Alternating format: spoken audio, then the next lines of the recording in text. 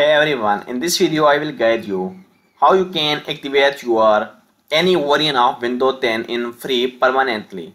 For that, just open any browser on your laptop and search for Windows 10 activation keys GitHub and cite this.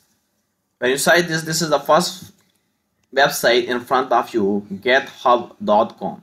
Just open this website. When you open it, here you get all the variant of all the keys of all the variant that you have in Windows 10. So for that, first of all, check your Windows variant. In order to check, just click on this PC and go to this properties. Now in properties, here you can see addition of your window. Now in my laptop it's Windows 11 Pro, but you will get the Windows 10 Pro or Windows 10 Enterprise or any other variant. So just check it out.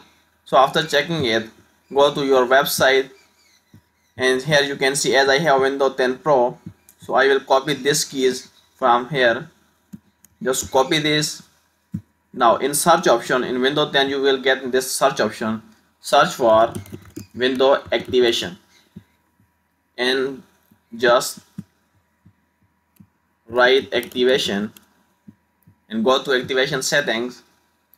In activation setting, as I have an active window, so it's showing me as active, but you will get an option to activate your window. So just click on the activation of your window and you will get an option to enter the keys.